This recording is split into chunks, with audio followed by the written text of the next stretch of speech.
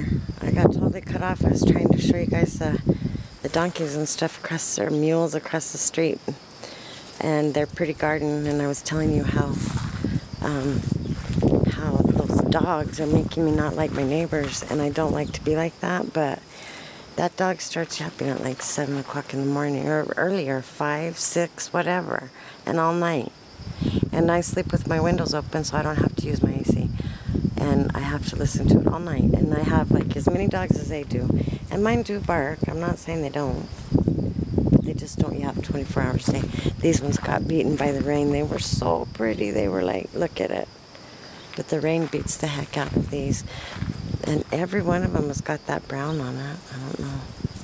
My husband and Eric came out here and cut all these weeds around this roses for me the other day. I was very happy. So they're getting a little battered, but boy, do they smell delicious. Look at these. Look at this pretty little one. Isn't that pretty?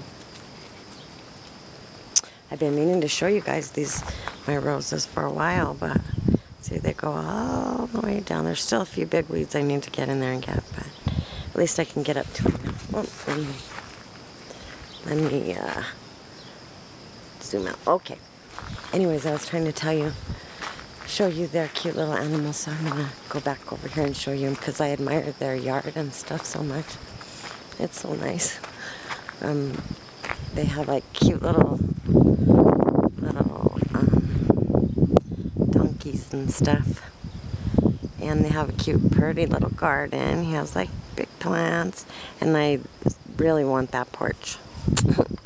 Like that big porch. I hope they don't think I'm spying on them. But they have nice things.